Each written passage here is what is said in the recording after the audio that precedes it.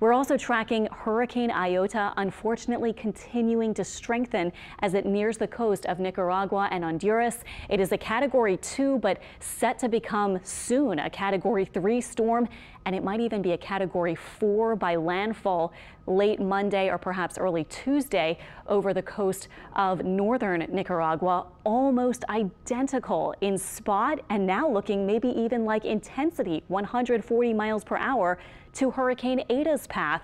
It made landfall on November 3rd. Before that, the strongest hurricane to hit this part of Nicaragua or Nicaragua at all was 2007, and now possibly 2 Category 4 storms just in the first half or so of November, within a couple of weeks of each other. So unfortunate to see that. There will be more flooding, rain, high wind, and of course storm surge for an area that was already hit really hard, and then it will weaken as it moves inland.